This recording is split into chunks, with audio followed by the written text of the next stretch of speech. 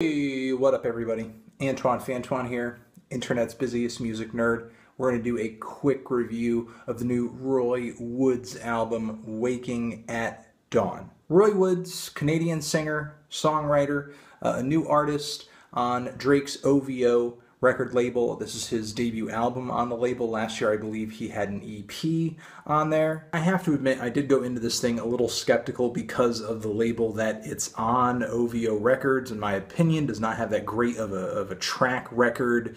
The label just kind of drops one mediocre alternative R&B record after another from a faceless artist who just kind of sounds like a replay of either Drake or The Weeknd, who it seems every year Drake is just unhappy with the fact that he let him slip through his fingers, so he just kind of grooms and finds a bunch of lesser known artists who kind of have a similarly ethereal and moody R&B sound. The one thing that seems to separate Roy from a lot of the other OVO artists is that he does a little bit of a dancehall thing on a few tracks here, not something I believe he was doing on his previous EP.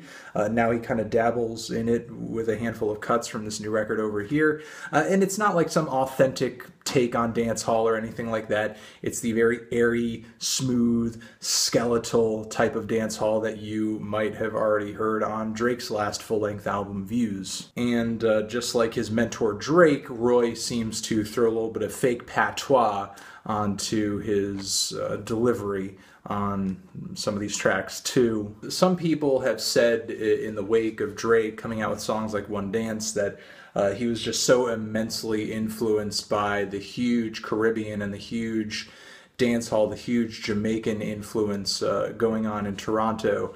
But I don't know, not really the case when you look at a recent 2011 census of the Canadian city. Here, Toronto is only slightly more Jamaican than it is Jewish, Ukrainian, or even Russian. And Drake is not about to drop a chastushka, I can guarantee you that. Regardless though, this in my opinion is just another filler release from OVO, which you can just throw onto the pile of Party Next Door or Division or Majid Jordan. These are not vibrant, creative, groundbreaking R&B records here, people. These are very trendy. They're wash, rinse, and repeat. The songwriting is bland. The vocals are almost nondescript. Every once in a while, a hit or a song shines through, but that's just the very rare occasion. This Roy Woods record, in my opinion, is just another instance of OVO trying to continually capitalize on this alternative R&B trend, and they're just doing it with the most agreeable, most lowest common denominator records possible. But that's just my take on this LP. What did you think of it? Did you love it? Did you hate it? Why? What do you think I should review next? And that's it. Anthony Fantano, Roy Woods, Waking at Dawn, forever.